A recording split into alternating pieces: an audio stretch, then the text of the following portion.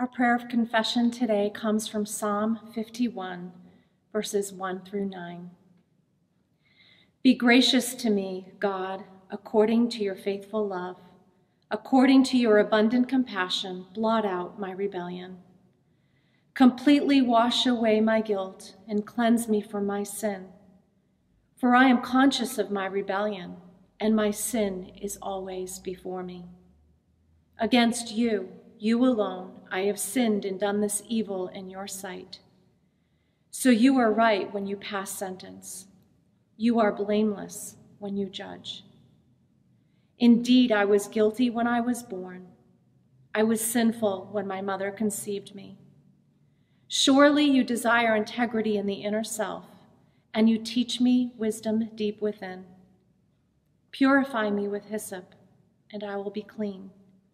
Wash me, and I will be whiter than snow. Let me hear joy and gladness. Let the bones you have crushed rejoice. Turn your face away from my sins and blot out all my guilt. And now take some moments to confess your sins before the Lord, even using Psalm 51 as a pattern for your confession.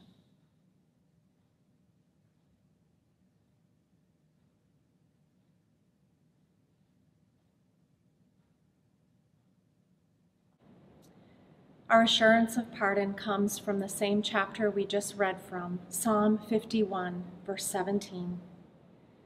The sacrifice pleasing to God is a broken spirit. You will not despise a broken and humbled heart, God.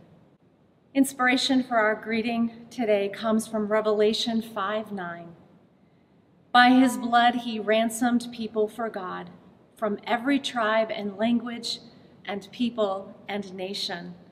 As you reach out to greet someone today, may it be in a spirit of rejoicing for the blood sacrifice Christ made to bring people from every tribe and language and people and nation as a unified family to worship him.